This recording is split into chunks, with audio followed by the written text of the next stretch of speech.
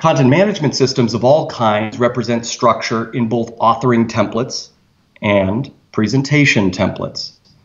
So the CMS will have an authoring environment, where we'll have an article name, which might be called title. In other systems, or schema.org, might be called headline. But that's a mapping that we can create within our definition of our content model. There's a body, there's an editor's note, a teaser image, whatever we want to do to structure that content. It will have the ability to represent that content then into different presentations. Once we have those elements ready to understand and move as separate things, as separate objects, we can move them around into different presentation templates. And all of those are using different versions of markup wrappers around the same structural elements.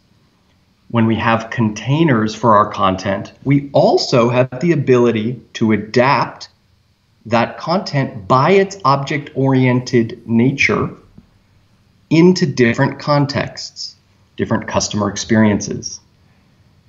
That means our artificial intelligence, or at the very least, prescriptive A/B testing, all can be run against structured elements instead of pages.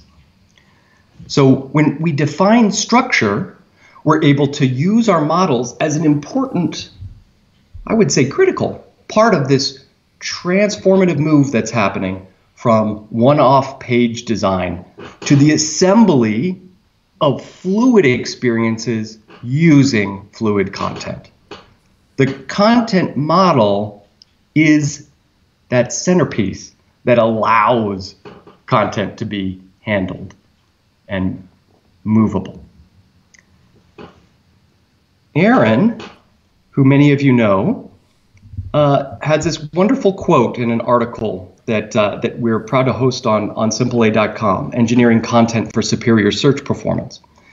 And Aaron talks about the importance of structured data and describes that it liberates the meaning of content from its visual presentation, making it easier for search engines to understand, use, and transform the content. And I love the word liberates.